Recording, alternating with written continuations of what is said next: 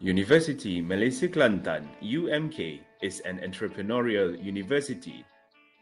We implement the government's aspiration to ensure the younger generation are not only highly educated but also entrepreneurial.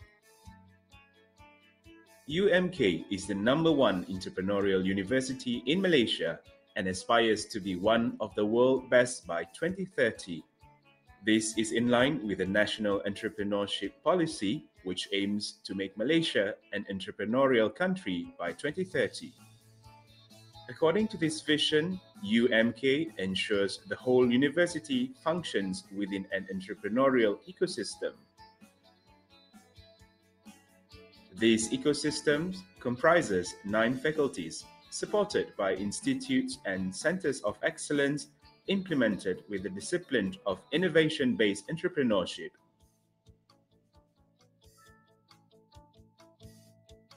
The university's upper management, together with UMK employees at all levels, are committed to realizing UMK as a Malaysian public university well-respected for its foundation of entrepreneurship.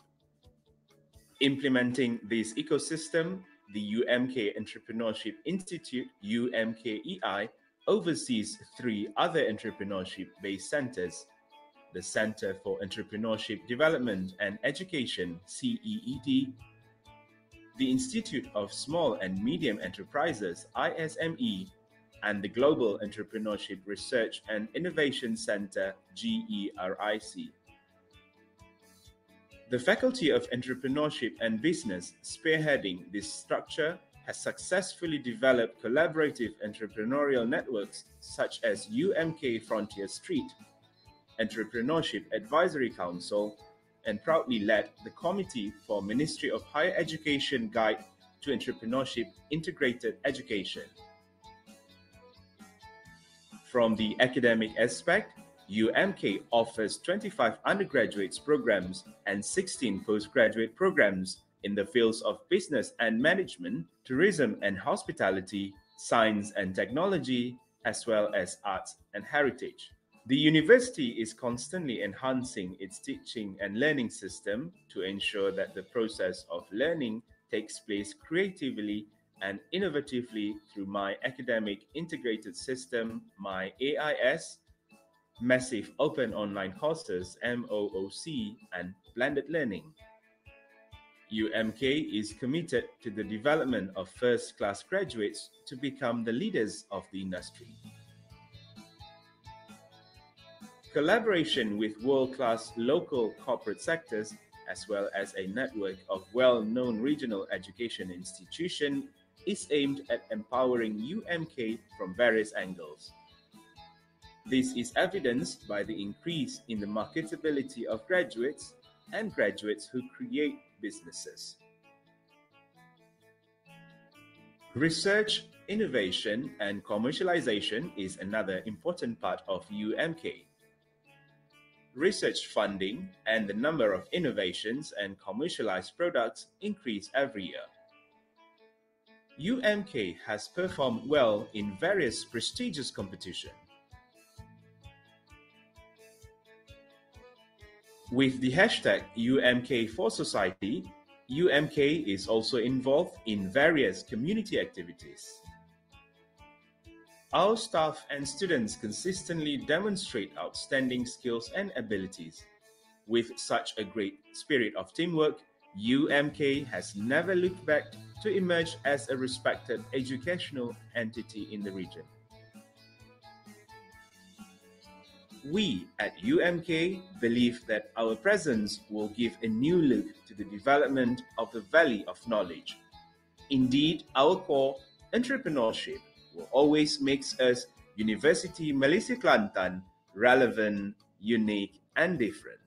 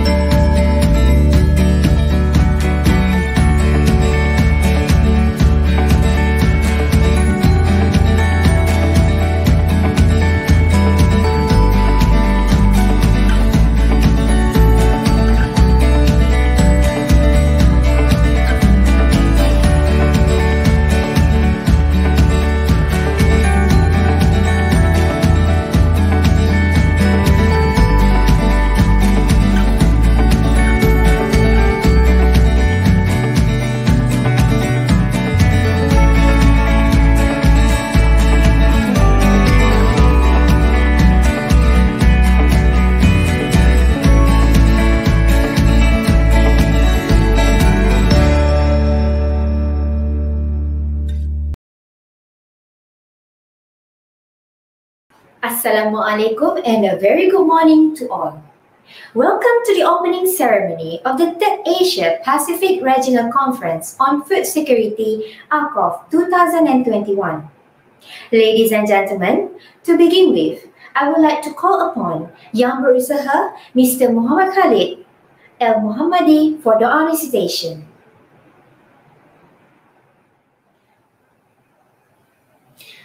Assalamualaikum warahmatullahi wabarakatuh. Bismillahirrahmanirrahim. Alhamdulillahilladzi bi ni'mati tatimmus salihat. Wassalatu wassalamu ala rasulina al-amin wa ala alihi wa ashabihi ajma'in. Ya Allah, ya fa'alul lima yurid. We express our gratitude to you for following us to attend the launching ceremony of ARCoFS 3rd Asia Pacific Regional Conference on Food Security 2021 on this auspicious morning. Ya Allah, we ask you for the safety of our religion and the welfare of our body. O Allah, Lord of the implementing authority, make the days that we've gone through starting with your mercy, continue with your blessing, and ended with the forgiveness. And also make the days that we've gone through with guidance and end with the victory of excellence. Ya Allah, Ya Muhaimin, Ya Azizu, Ya Jabbar. Let our efforts as a means to enlighten and convince ourselves that the personal safety of either outer or inner is a prerequisite for achieving happiness and excellence in various fields. O Allah, grant us faith and strength in order to face the challenges in life during the transition period and in the phase of life in this new millennium. Ya Allah, Ya Farij al-Ham, Ya Wakashif al-Gham. Ya Allah, show us guidance and adjust our path and ways to achieve happiness and glory. Let us listen to people who like the good things. Let us avoid doing the bad and evil things. O Allah, bless us our life in this meeting and conventions and prevent us from harm and unfortunate events. ربنا آتنا في الدنيا حسنة وفي الآخرة حسنة وقنا عذاب النار الحمد لله رب العالمين.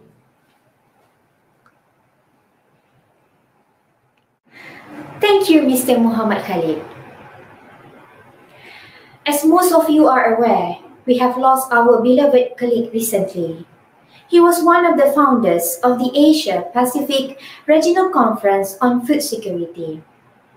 Let's take a minute of silence to remember the late Associate Professor Dr. Muhammad Amizi bin Ayub.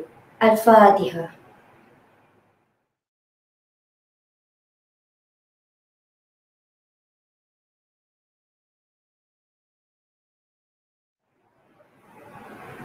Your memories live on forever in our hearts. Yang Berhormat Datuk Haji Cik Abdullah bin Matnawi, Deputy Minister of Agriculture and Food Industries Malaysia. Yang berbahagia Profesor Dr. Nik Mazuki bin Siddiq, Dean, Fakulti of Agro-Based Industry, Universiti Malaysia Kelantan, as the advisor of ARCoFS 2021. Yang berusaha Dr. Nur Hafizah Saidan, Chairman of ARCoFS 2021. Yang berbahagia Profesor Datin Paduka Dr. Fatimah binti Muhammad Arshad, Keynote Speaker of ARCoFS 2021 from Institute of Agriculture and Food Policy Studies, Universiti Putra Malaysia. All plenary speakers or representatives, participants, ladies and gentlemen, welcome again to the 3rd Asia Pacific Regional Conference on Food Security, ARCoFS 2021. First and foremost, on behalf of the organizing committee, I would like to extend our warmest welcome to our distinguished keynote speaker, invited speakers, presenters, participants, ladies and gentlemen. It is a great pleasure to have all of you joining us here on this occasion virtually. Ladies and gentlemen, the objective of ARCoFS 2021 is to provide food security professionals in the Asia-Pacific region with a platform to exchange the latest information on sustainable food production, to identify megatrends that influence food security, and to recognize the main indicators of food insecurity and plan for proactive strategies for food security sector. We are hoping that this conference can be a platform for all players to discuss the research development, latest technology, and innovation in the related field. For your information, the presentation for today's conference will feature both synchronous and asynchronous, which includes 90 paper presentations. The sessions will be held in several parallel sessions based on the field and scopes. Please refer to the provided program book for the details. Ladies and gentlemen, without further ado, I would like to invite Yang Berbahagia Professor Dr. Nik Marzuki bin Siddiq, Dean of Faculty of Agro-Based Industry, UMK, to deliver his welcoming remark. Please welcome. Thank you, Dr. Nordini. Yang Berhormat Datuk Haji Cik Abdullah bin Maknawi, Deputy Minister of Agriculture and Food Industries, Malaysia. Yang Berbahagia Profesor Teknologis Dr. Arham Abdullah, Deputy Vice Chancellor Research and Innovation, Universiti Malaysia Kelantan. Yang Berusaha Dr. Nur Hafizah Saidan, Chairman of ARCoFS 2021, our distinguished keynote speaker, plenary speakers, and participants. Assalamualaikum and very good day. I am delighted to be given this opportunity by organizer to welcome all the speakers and participants to the third ARCoFS conference. Unfortunately, we are unable to meet physically due to COVID-19 pandemic, but as we have been communicated virtually for almost a year, it should be okay right now. Everything is now online. Online class, online meeting, even business is now online. Ladies and gentlemen, this conference was initiated almost 7 years ago as a platform to discuss issues pertaining to the food security, including research, business, and management. I am very sure that participants will get benefit from the network that have been created. I would like to thank our co-organizers from various countries and sponsors who worked very hard to make this event success. Thank you. Terima kasih. Thank you, Yang Berbahagia Prof, for the speech. Now, I would like to invite Yang Berusaha Dr. Nur Hafizah Saidan, Chairman of ARCoFS 2021, to deliver her welcoming speech. Please welcome. Bismillahirrahmanirrahim. Assalamualaikum and welcome to the 3rd Asia Pacific Regional Conference on Food Security ARCoFS 2021. I would like to take this golden opportunity to welcome Prof. Dr. Nik Marzuki bin Siddiq, Dean, Faculty of Agro-Based Industry, Universiti Malaysia Kelantan, as advisor for ARCoFS 2021, respected Deputy Minister of Agriculture and Food Industries Malaysia, Yang Berhormat Datuk Haji Cik Abdullah bin Maknawi, who will be officiating ARCoFS 2021, keynote speaker, Yang Berbahagia Prof. Datin Paduka Dr. Fatimah binti Muhammad Arsyad, plenary speakers, presenters, participants, ladies and gentlemen. This is our first virtual conference organized by the Faculty of Agro-Based Industry, Universiti Malaysia Kelantan. I would like to thank our Vice Chancellor, Yang Berbahagia, Prof. Datuk Teknologis Dr. Nur Azizi bin Ismail for his support. To our co-organizers, Institute of Food Security and Sustainable Agriculture Malaysia, International Institute of Plantation Management Malaysia, Vikramasingapuri University, India, Universitas Bogor, Indonesia, Bangladesh Agricultural University, Bangladesh, and Princess of Naradiwas University, Thailand. Your commitments and contributions are highly appreciated. To our sponsors, your financial contribution have made this conference as a success. The last few months have been challenging for us, for our families, for industry, for nation, and for the world due to the COVID-19 pandemic. Challenges present opportunities. For a researcher, we explore our research work by providing more values for sustainable agri-food production and accelerating green innovation. Hence, the conference theme is collaboration for regional food security, opportunities and challenges is much justified as it reflects the urgent need to seriously address and find concrete solutions to the many issues regarding food security. At this conference, we have gathered almost 100 participants from Malaysia and international countries in Asia Pacific such as India, Bangladesh, Indonesia, and Thailand, who will be deliberating on food security in 4 different scopes, which are food security and climate change, sustainable agro-technology, alternative agro-product development, and environmental economics. As a chairman of the conference, I wish to record my special thanks to the committee members for their tireless work to make ARCoFS 2021 a resounding success. We apologize for any shortcoming. Please enjoy the session through active participation by contributing your ideas and insight.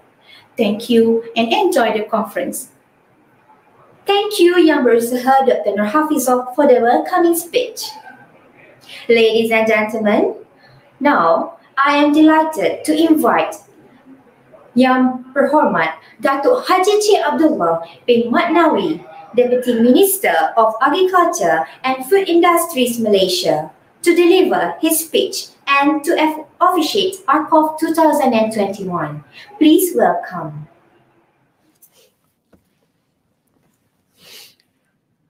Assalamualaikum warahmatullahi wabarakatuh and good morning, distinguished guests, ladies and gentlemen.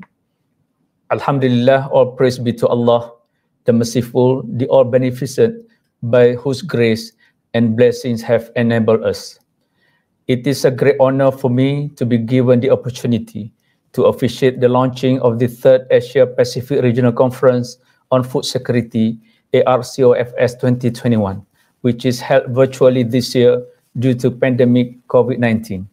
The current pandemic issues of COVID-19 does not stop us from doing research and exchange our findings in the related topics of food security. My heartiest congratulations to the organizer, Faculty of Agro-Based Industry, University Malaysia Kelantan UMK, and co-organizers including Institute of Food Security and Sustainable Agriculture IFSSA Malaysia, International Institute of Plantation Management IIPM Malaysia, Vikrama Simhapuri University India, Universitas Bogor Indonesia, Bangladesh Agricultural University Bangladesh, and the Princess of Naradiwas University Thailand for their dedication to make this conference a reality. On behalf of the Malaysian government, I wish all conference speakers and participants a very warm welcome to the 3rd Asia Pacific Regional Conference on Food Security, ARCoFS 2021.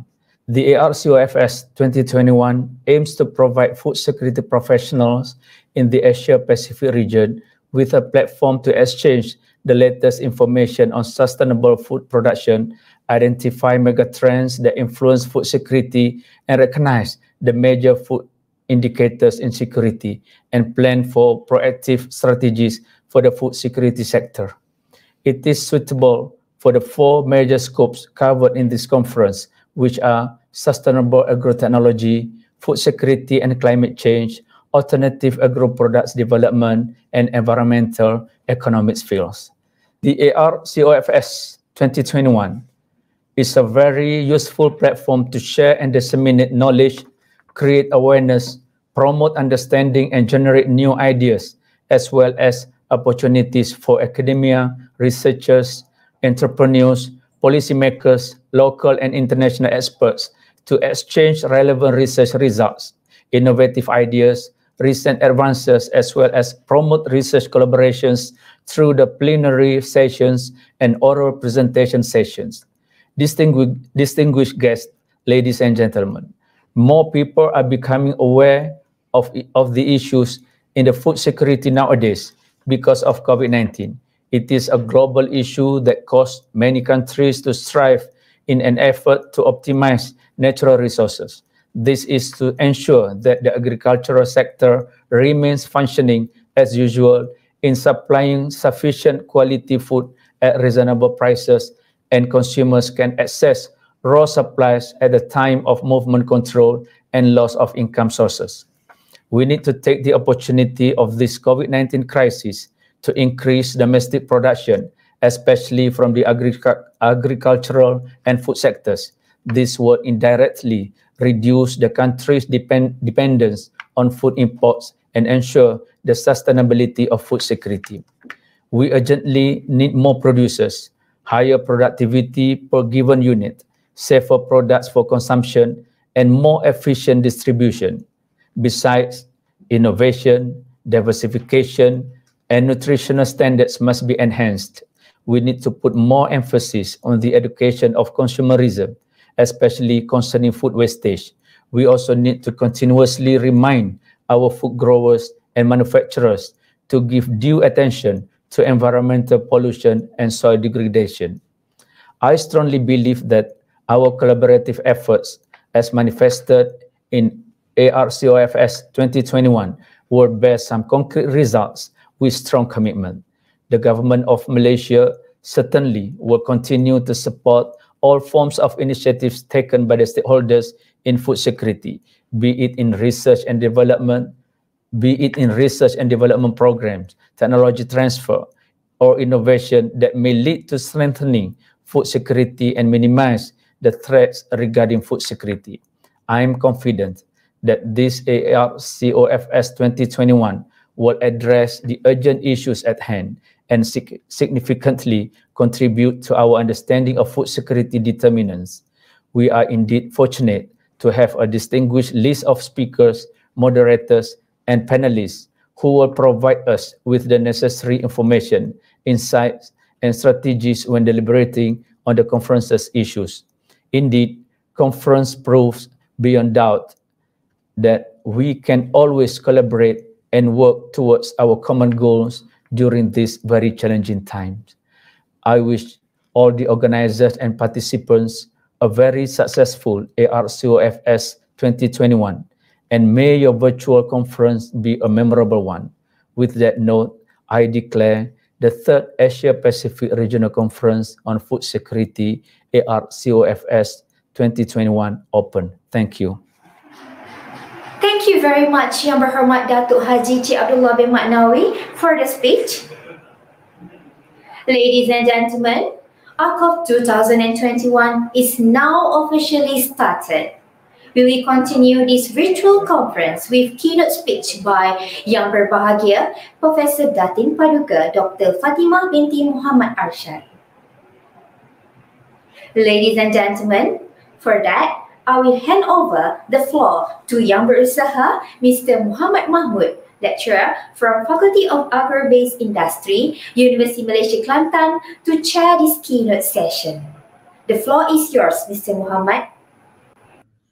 All right, thank you very much, Madam Chairperson. Assalamualaikum and very good morning to honorable guests, distinguished speakers, respected participants, ladies and gentlemen. Welcome to the third Asia Pacific Regional Conference on Food Security, ARCoFS 2021. My name is Muhammad from the Faculty of Agro-Based Industry, University Malaysia Kelantan, will be the moderator for the session. This morning, we are going to have a keynote presentation with a distinguished figure in agriculture and food security, Professor Datin Paduka Fatimah Muhammad Arshad. Before we start, allow me to introduce our keynote speaker to you. Professor Datin Paduka Fatimah Arshad is currently a research fellow at the University Putra Malaysia, specializing in agriculture marketing and policy analysis. She is currently a member of the country's National Agriculture Advisory Council to the Ministry of Agriculture and Food Industry, and also the head Agriculture and Food Security Cluster Academy of Professors Malaysia, and also Senior Fellow at Institute for Democracy and Economic Affairs, or IDEAS, from Kuala Lumpur. Her research areas include agriculture marketing and economic issues, policy analysis, and agriculture market structure. She has carried out various policy research studies, particularly on the role of agricultural subsidies and incentives in the oil palm, paddy, and rice industry. Professor Datin Paduka Fatimah has developed a vintage model for estimating oil palm production and modeling of the paddy and rice sector in Malaysia. And she believes that the role of the smallholders in agriculture can be further enhanced through knowledge empowerment and treading the path of collaborative commons, particularly cooperative for sustainability, equity, and growth, something that I believe everybody can agree on. So without further ado, I would like to invite Yang Berbahagia, Professor Datin Paduka Fatimah Muhammad Arshad, to take the stage for her keynote presentation with the title Malaysia's Food Security Post-Pandemic Towards Self-Reliance and Sustainability. Please welcome Datin.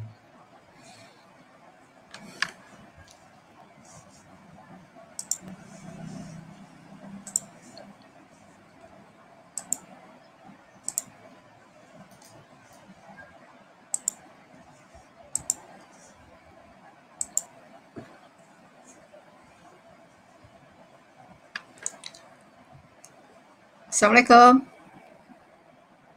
Waalaikumsalam, Datin. Ya, boleh nampak ke saya punya PowerPoint?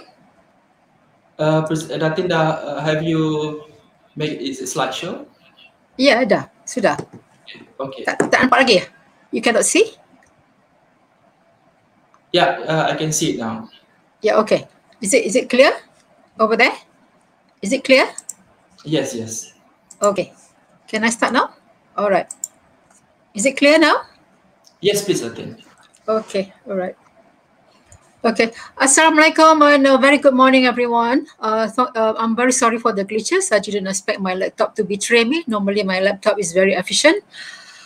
Before I start, I would like to acknowledge the hard work of Professor Nick Marzuki, Dr. Nur Hafizul, Prof. Dr. Nick Marzuki, and of course Deputy Minister Yang Berhormat Datuk Haji Cik Abdullah bin Mat Nawi, and of course Professor Dr. Arham Abdullah, and all of you who have worked hard for this seminar, and not forgetting my good friend Associate Professor Amizi. I've met him a few times, but I was impressed with him. He's such a cheerful person and he's committed to his work. I would like to dedicate this keynote to Professor Azimi. My doa al-Fatiha from Azimi. All right, guys. The keynote theme that was assigned to me is Malaysia's security post-pandemic towards self-reliance and sustainability. So the lines of discussion today is I would like to give you the big picture and system view. System view means the interconnected elements in food security and our status with regards to food security. And of course, looking at the pillars of food security: availability, affordability, nutrition, as well as resiliency and sustainability. And of course, way forward. Right. Okay, please remember that food security is a global affair, right? The first line is global. From global, it is dependent on national, and national dependent on household. Household refers to all of us, and at the household level, it means the accessibility, the nutrition, the basic needs of our people, and then from there you can zero in into the nutrition security of every individual. This diagram shows that we cannot avoid to be dependent on national, regional, as well as global, because this is a affair of the world, which can be translated into various levels. Yeah, and when one talk about food security, is as you can see from this diagram, of course, the pillars are accessibility here, and of course availability and utilization of nutrients, but those factors or these pillars are determined by a number of factors. Say, for example, production will be affecting food availability as well as access, income, prices, and so on, and utilization depending on the quality, the dietary intake, the cultural factor, the health status, and so on. So what this diagram is trying to show, food security is not about food, eating food, access of food, but the whole system, yeah, from the political policy environment as well as the broad environment, socio-economic environment that determines this, the production as well as all the pillars of food security. Right. I would like to introduce to you the relationship between shocks. So in this case, what we had, the whole world had the COVID-19 shocks and how it has affected food security. And mind you, these variables, so these elements are interconnected in terms of circular manner or in a feedback relationship. Say, for example, we have the shocks and we have the MCO, and that has affected supply chain, and that affected availability of food, as well as loss of income because of no job. And because of that, it affected their affordability, and therefore the food insecurity among the poor, and therefore affecting the vulnerability of the people. And when they are vulnerable, they are also easily susceptible to further shocks or further COVID syndrome. So they are all interrelated. And as you can see, how MCO as well as lockdown has affected economic performance. It has caused a slowdown in economics, and because of the economics is slowing down, therefore it is affecting income, and therefore poverty, therefore nutrition security, therefore their ability, their affordability, as well as availability of food. And it affects food insecurity, and it goes back to the shock problem again. So please have this view, because this is the actual situation that the world is experiencing now. Right, both in that, I would like to take you to a big picture about Malaysia's agriculture. And you know very well that because of our colonial masters, we have all involved and we have all started with industrial crop. As you can see here, before in the 60s, I think my parents were rubber tappers. That was in the 60s. And look at rubber area, it has gone down, what we call it slowly decaying to about 1 million. It was about 2 million in the 60s. And it was replaced by oil palm, which is showing what we call linearly exponential growth, right? And we have also involved in cocoa, but look at cocoa, it has what we call it overshoot, or it has experienced boom period, and therefore now it has more or less collapsing, right? So we have three archetypes here. We call it archetype: exponential growth, decaying, and collapsing, right? So that is with regards to industrial crops. Let's look at our pattern of land usage. As you can see here, this is the land usage here. So for food, it has reduced from about 1/3 in 1980s to about 10% now. But look at oil palm, 73% of land usage is devoted to oil palm, and rubber has reduced to about half, to 16%. But if you look at this graph in terms of value added, food commodities accounted for 10%, but in terms of value added contribution, ladies and gentlemen, is about 42%. And look at oil palm, it accounted about 3/4 of land area, but contribution to value added is 44%.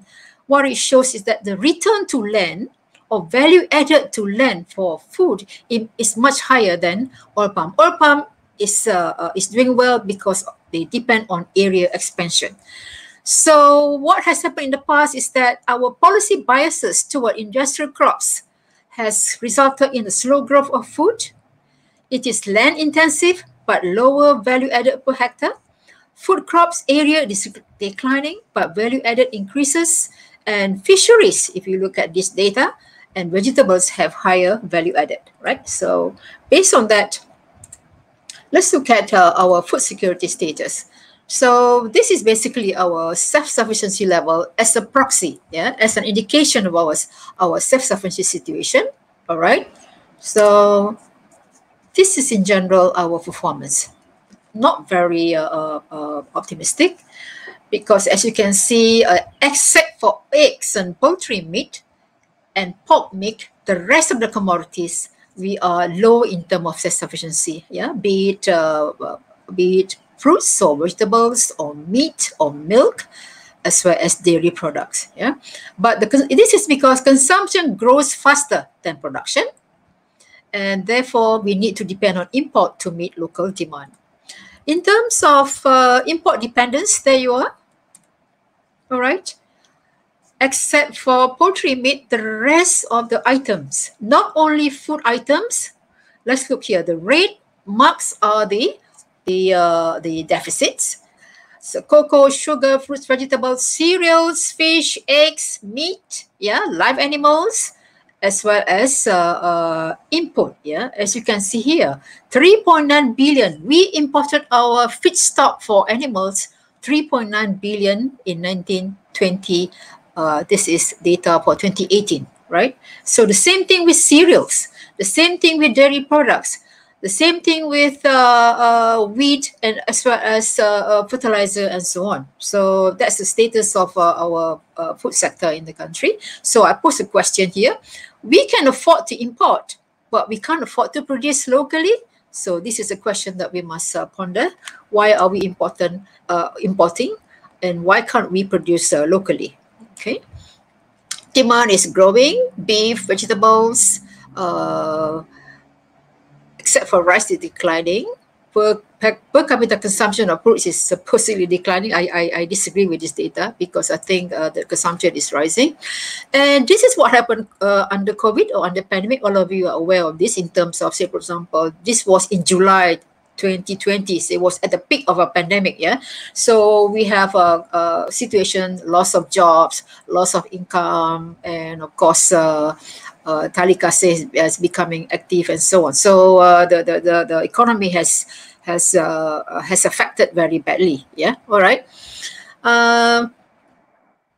Okay.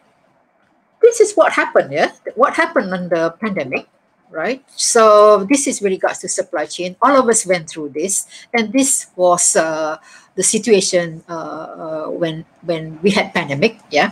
For example, we had problem with supply of food because we have closed down our wholesale market, right? Wholesale market. We have curtail or control movement of input, and that has resulted in a short period lack of supply. And then we only opened up hypermarket. As a result, our small retailers, pasar malam and so on was marginalized. And as a result of that, there are thousands of them, and they become out of job, and they become, with limited income, and was affected by pandemic, right? So this is a big lesson that we learned from pandemic as well as lockdown. So these are very worrying studies from Bank Negara. Yes, 75% of us find it a challenge to raise 1,000 ringgit for emergencies.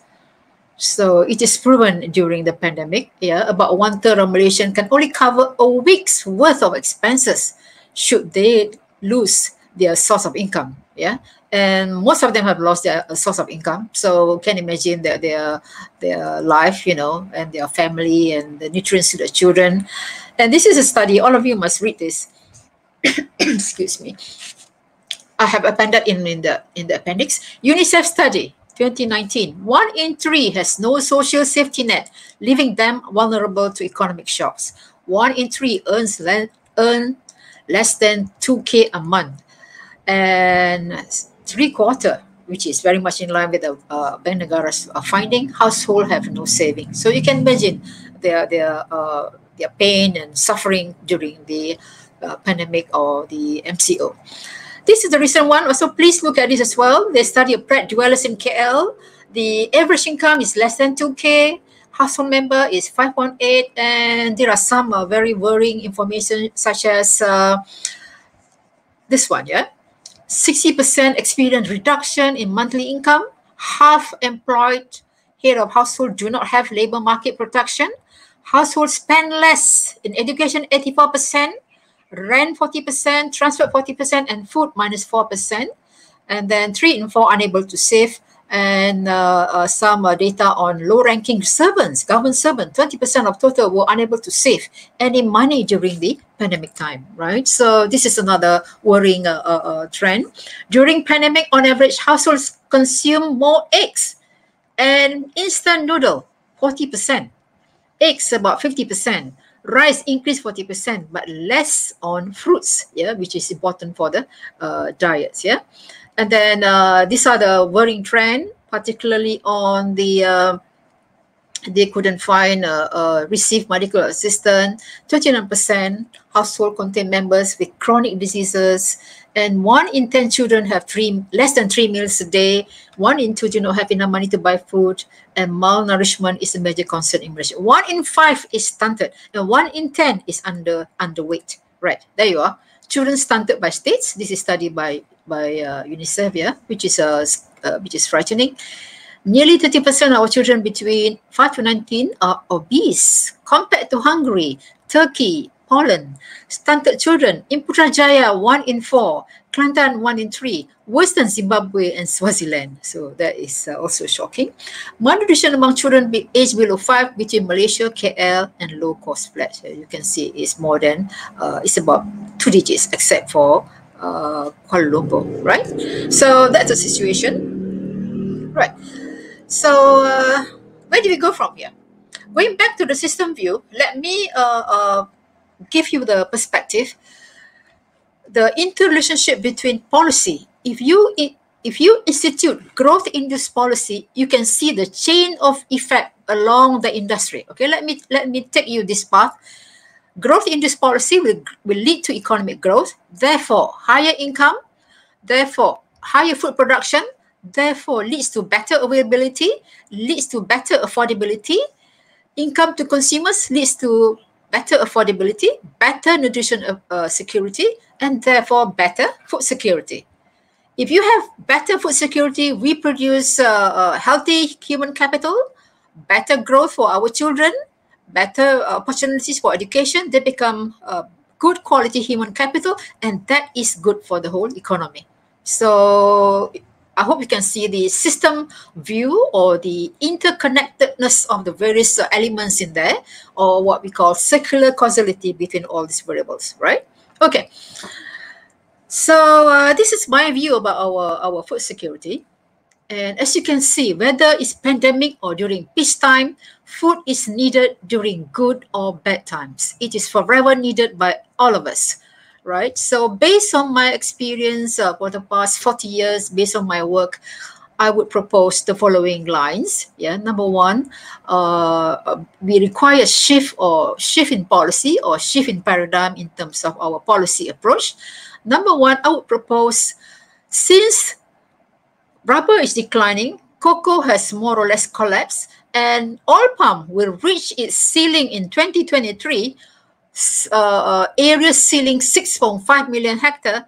So the prospect for industrial crop in this country is more or less left only with oil palm.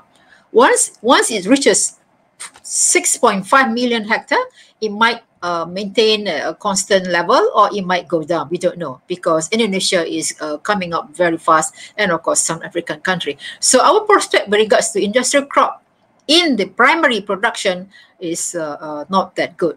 Therefore, I would suggest that with all the richness that we have, biodiversity, good land, good sunshine, good rain, as well as with ICT, and as well as our young generation with their capacity with regards to, artificial intelligence, drone, and all this technology, they can improve our food production. So I would propose that we institute food first policy. That means we channel our dedication in terms of resources, research, as well as allocation towards development of food sector in the country, so that we would become as good as Thailand as well as Vietnam. That means more budget allocation for incentive and RD and E. I emphasize the word E, that is extension. Yeah, in this country, remember the Ministry of Agriculture in Thailand is Ministry of Agriculture and Extension. So we can see that the importance of extension in Thailand agriculture.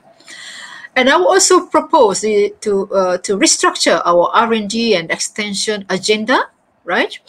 In food, because I don't think Mardi can handle all, right? Because when you talk about food commodities, we have paddy, we have vegetables, and there are many vegetables there, not mentioning our fruits, because we are very rich in biodiversity, right? So we have durian, we have rambutan, we have cempedak, we have rambai. what have you. So each of these commodity need research on its own. I don't think Mardi can handle that, and therefore I would recommend more universities and colleges involved in the R&D for these commodities, not mentioning livestock, ruminant and non-ruminant. We have cows, we have poultry, we have pork, and so on, as well as ducks. So each one of them requires a separate research agenda.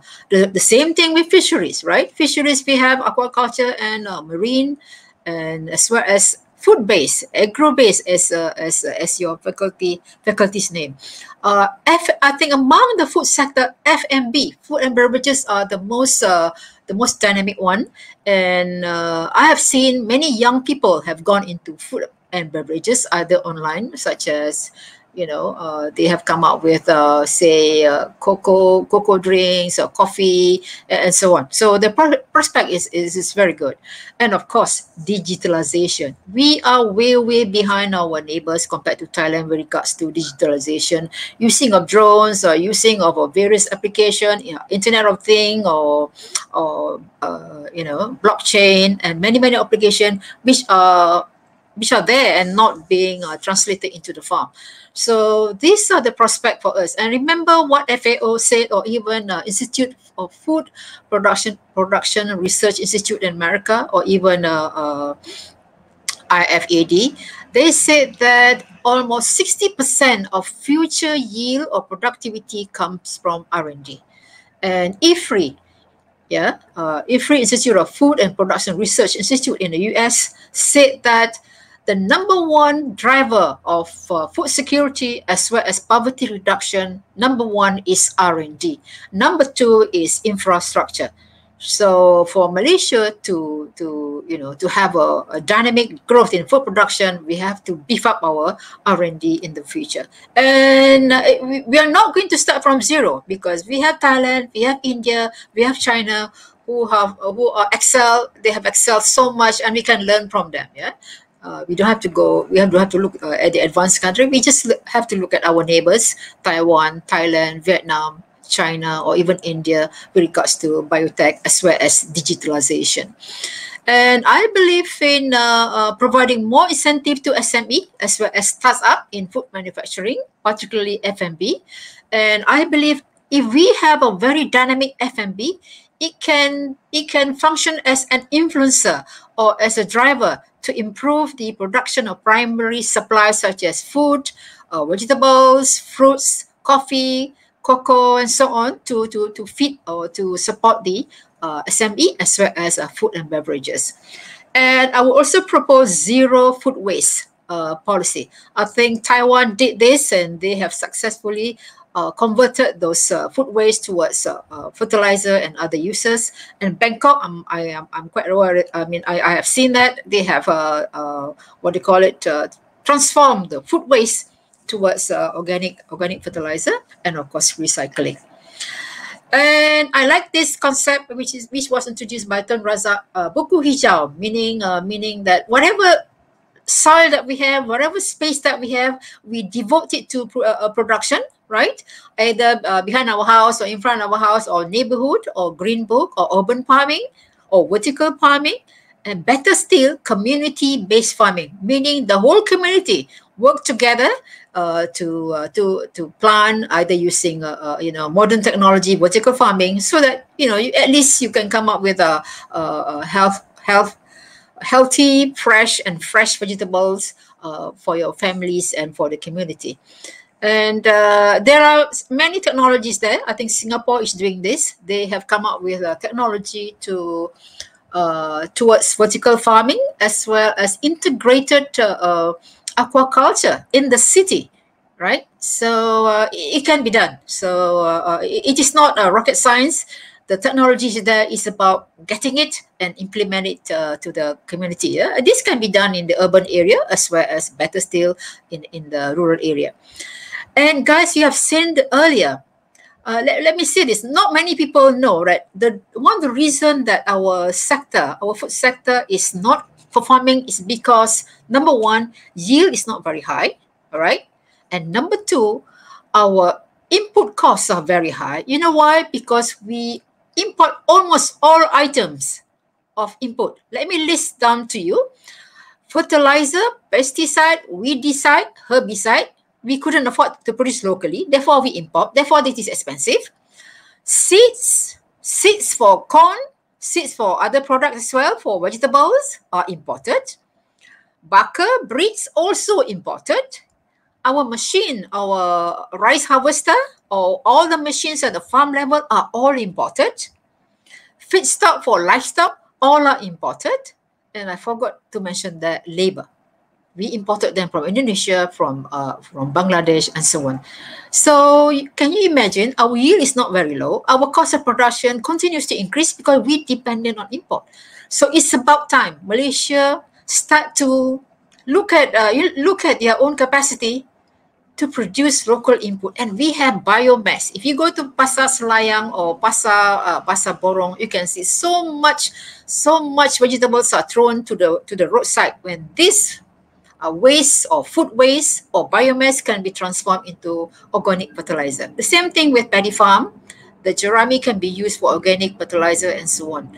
So all these years, we have ignored the richness that we have, and we would rather import rather than coming up with our own input sector development. I think in Thailand, let me say this, in Thailand, the yield of rice is not as high as us. We are about average about 4 tons per hectare. Theirs is about 2 or 3 tons per hectare. But they produce high quality rice and their cost of production is low. You know why? Because they produce their own their own input. I think about 30 to 40% are local, but the rest they are all imported. At least they can produce their own. The same thing with Vietnam. They produce their own input locally. So that's why they're able to reduce their cost of production.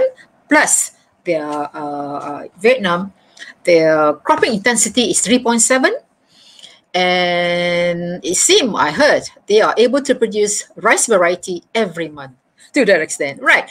There you are, guys. Those were my thoughts based on my observation as well as my study. These are what we call the academic or the recipe that has been proposed by World Bank as well as FAO as well as IFAD. So as you can see, it's quite comprehensive. Basically, it's about maintaining the producers to have enough margin or enough income so that they are able to produce. As I always said in my work, unless or until the producers are self-sufficient, we cannot reach self-sufficiency for the country. They are the pillars of our production. Therefore, you need to ensure that they have enough infrastructure, they have enough input, they have enough access to assets, land, rural finance, labor, right? And everything. And say, for example, revitalize our livestock sector and so on. So it is a comprehensive policy to ensure food security will be achieved for the country, right? Say, for example, with regards to resource conservation, seed and input relief, livestock capital, market revival, and so on, right? And of course, put a cash-based transfer for the poor, and so on. So this is a recipe which is comprehensive to ensure food security for the country. And look at this, community-based farming. This is not new. In the West, they have started this, but Malaysia is still limited. And I think urban farming can help induce community-based farming. Yeah. And all this with regards to, say, for example, natural resource management and zero food waste, there you are, circular economy, low carbon water footprint, and so on. So I know this is difficult, but we have to do it. Right. When it comes to resiliency and so on, it is back to the farmers. Look, income and saving, assets and capital, production and efficiency, and of course, their behavior in terms of, risk attitude and so on. Right? Also, with regard to nutrition, it's about child malnutrition, household hunger score, as well as whether they have enough adequate food consumption, dietary diversity, and so on. So they are all interconnected. With that, I end my presentation. Thank you. Thank you very much, Datin, Professor Paduka, for the very interesting presentation. There are so many things that new to me. I haven't heard, for example, statistics in terms of food first policy and so forth. So for the discussion, I'm very interested when you say that in Malaysia, when you showed us about the conceptual framework of food security, there are multiple levels on the global levels and the regional levels and local. So during this pandemic, do you think the strategy to ensure food security, is it better for us to focus on collaborative effort? For example, among these smaller countries, for example, in Southeast Asia, to collaborate together, or is it better for the country to focus on inside the country and work in silo? Okay, that's a good question. All right. Everybody tells me, why do we need to worry? Look at Singapore, you know. They are number one with regards to global food security index. But in my opinion, we are not Singapore, right? We are not that rich as Singapore, right? Plus, our country is very rich in biodiversity. Not many people know about this, but we are number 2 in the world with regards to biodiversity. You just name it, any fruits or any vegetables, we have a number of varieties which we did not explore, and we did not attempt to enhance the usage of these plants that we have in the forest or even in front of our house, right? So, as I said earlier, in terms of resources, land, water, sunshine, we have plenty. And how come we are still depending on import for food? Let me tell you, Malaysia depends on, we have AP to import cabbages. Do you know that? To that extent. Don't tell me that we can't afford to produce our own cabbages.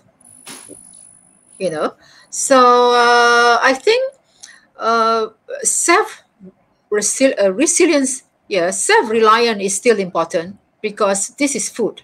And food is not about, you know, having enough food, but also nutrition for our children, right? So during pandemic, we can see that the poor, you can see that their dietary has changed. Please read the report by UNICEF as well as the report that I mentioned earlier. The impact on the low income is very, very serious. Imagine they don't have income for 3 months, 3 to 4 months. Even with the help of the government, it's not enough to buy quality food. And that has affected the growth of the children. They are already stunted. So between 3-4 months, they didn't have a good nutrition. They are eating noodles, you know, every day, Maggi mee every day, so which is not good for them. And not mentioning they don't have access to a computer for learning and so on. Right? So I do believe that we must have some level of self-reliance in food, because I think we can do it, right? If we are able to be successful in oil palm, cocoa and rubber, why not food? And it has been proven in other countries like Thailand, right? Or in Vietnam, for example.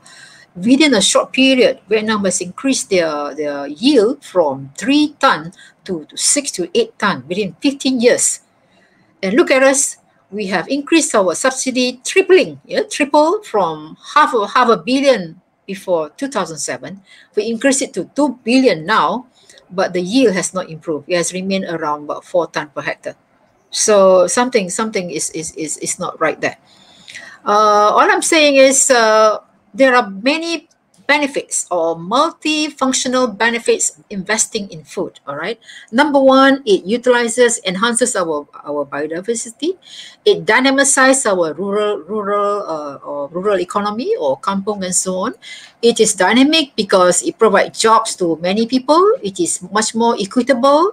We produce SMEs like traders, like food production in small scale, which is good, which is dynamic, and not mentioning the ecological benefit of small farms, right? Because farmers, by having small farm, they are very caring with regards to their surrounding compared to estates, right? Estate, they have hundreds or thousands of hectares, and they kind of, you know,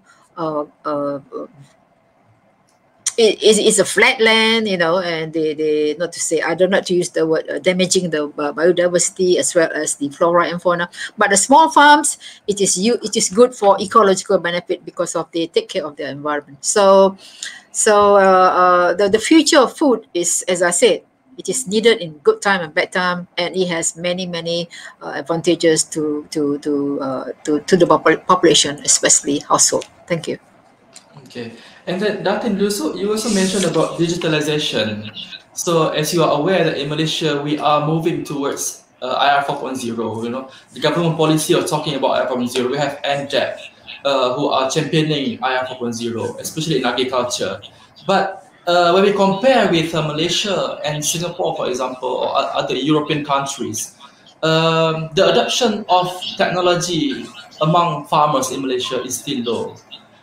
Even from my own experience, most of these small farmers, they don't even know how to use fertigation or drip irrigation. That is very basic. They have been around for 10 of years. So why is there? How do we bridge this gap? The technology, is it because it's too expensive? Is it because lack of awareness, or what do you think?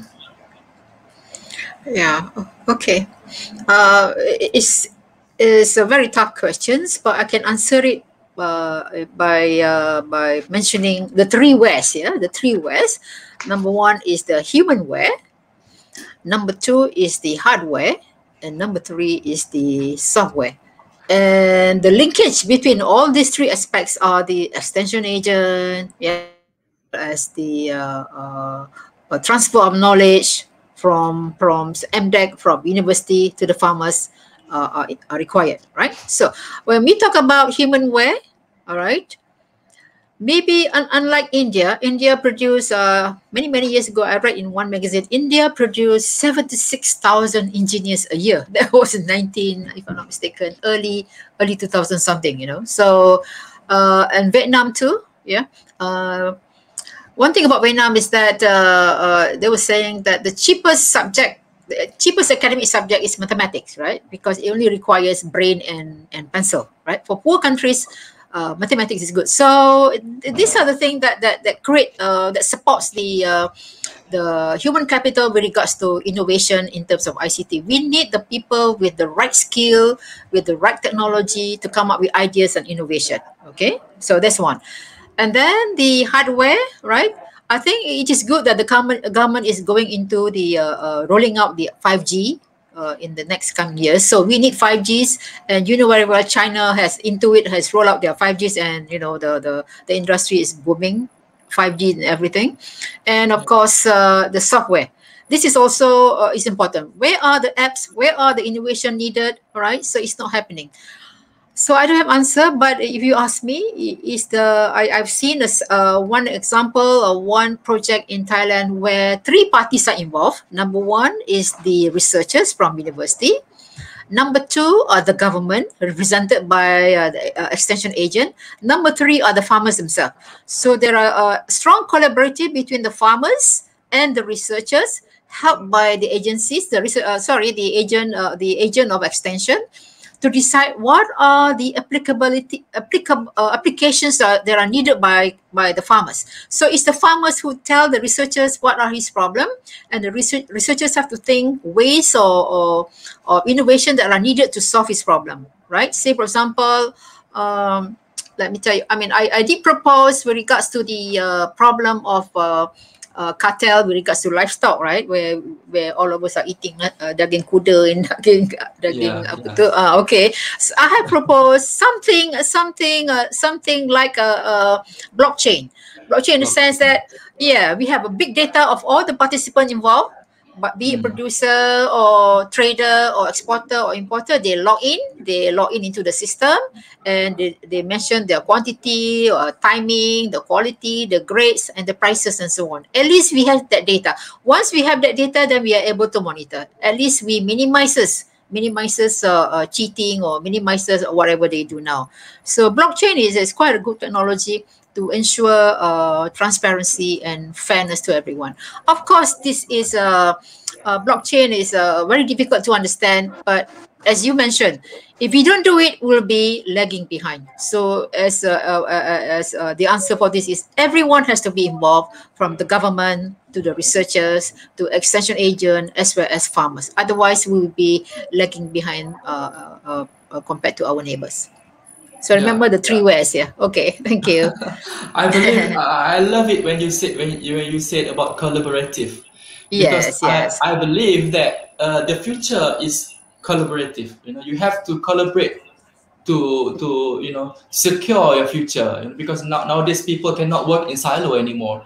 Everything you have to collaborate with each other. Yeah. So Okay. when we talk about Latin, please go ahead. Yeah, I would like to bring to you the concept of Grab. Yeah, Grab food. Yes. Grab taxi. It's not very how to say, high level concept, right? It's very simple, but it's the way they mobilize the technology to enable that. So something like that, right? So I don't know. It's not very complicated, but we have to be innovative in coming up with ideas that to help the farmers. And farmers have many problems too. Early warning system, the water level, to monitor the what do you call it? The age of the trees, the pH level of the soil, the water content of the plants, right? And the price trend, who are the buyers, who are the sellers. There's so much problems there, and I'm sure those things can be done and can be solved with IT. Do you think the lacking is because of lacking of incentive? Meaning that they have the technology, but they don't want to do it because the major player don't see the incentive in doing that. Yeah, the incentive, as well as, I think I read a case. I read a case. This guy, he is Filipino, and he studied under MDEC, under I don't know what program, but it is all for startup. So he attended courses there, and then he went home. He started up crowdfunding for agriculture. Okay. Yes, he developed that apps, and it involves the various farmers and so on, and then he's doing well. So, that kind of thing, crowdfunding for agriculture, that's new. And then I think I have proposed, in the case, remember, a paddy deduction. There's so many complaints. There is 30%, even in Kada is 45%.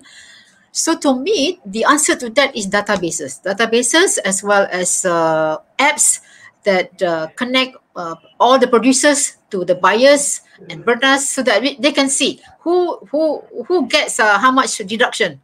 So by having that data, so nobody is there to charge higher than 20%.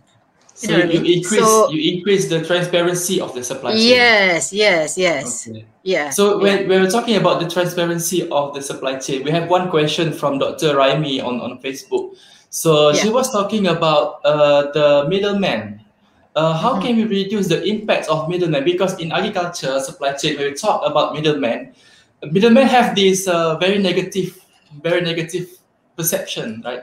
When we talk about this middleman is are going to take all this profit, and then the farmers are going to take only like a very little profit at the end of the day. So how do we reduce the impact of middleman to improve the value of the food crop for the betterment of the food farmer?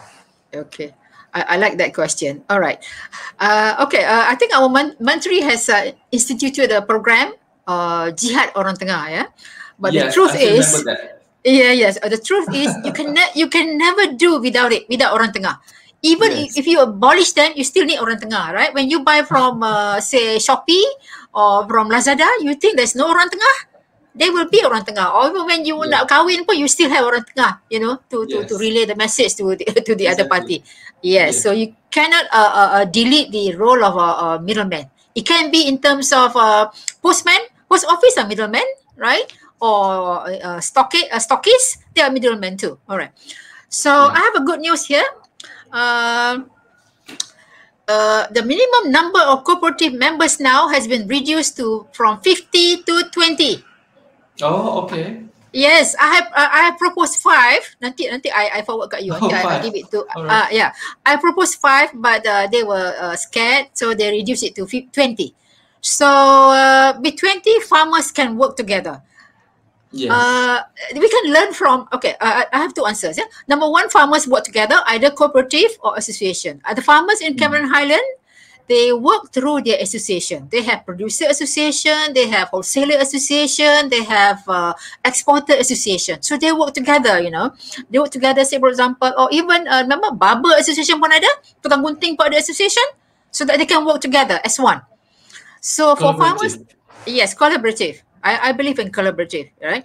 So when Uber was introduced, remember when Uber was first introduced, it's collaborative commons all over the world.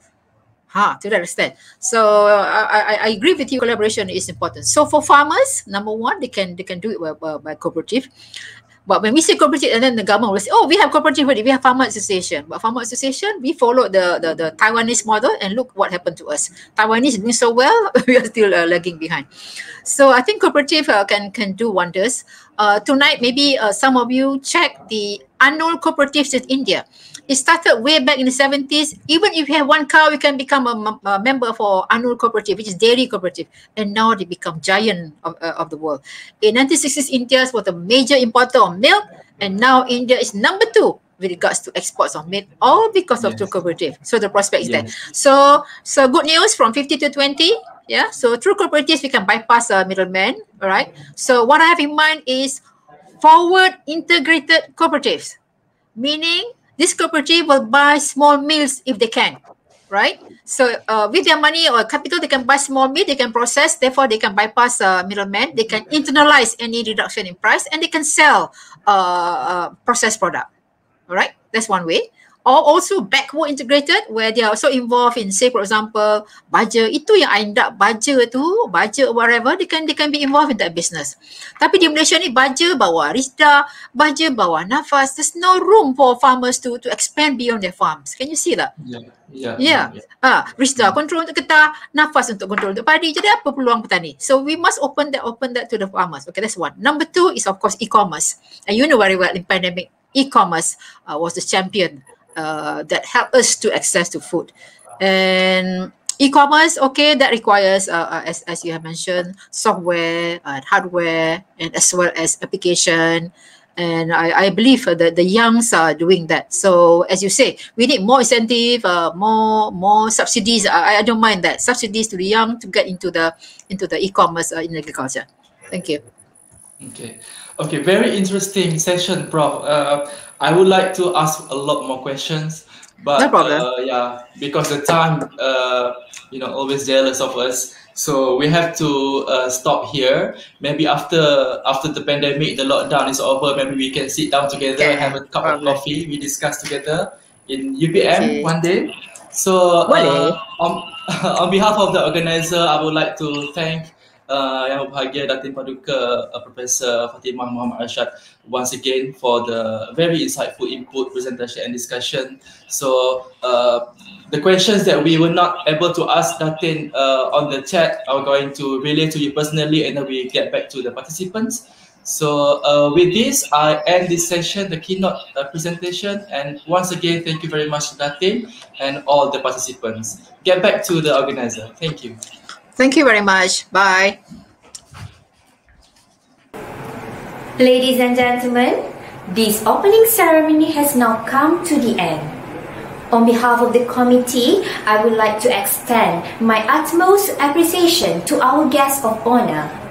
I would also like to take this opportunity to extend my appreciation to individuals who have been involved in making this virtual conference a success. Most importantly, on behalf of University Malaysia Kelantan, I would like to wish the participants of ARCoFS 2021 a meaningful and productive day ahead. I am glad to remind the participants again that we are now having parallel session until 3 p.m. today. On this note, I would also like to remind all the participants that we will have a prize-giving ceremony for best oral presenters during the closing ceremony. Hence, I would like to invite all of the participants to be at the closing ceremony at 3 p.m. today.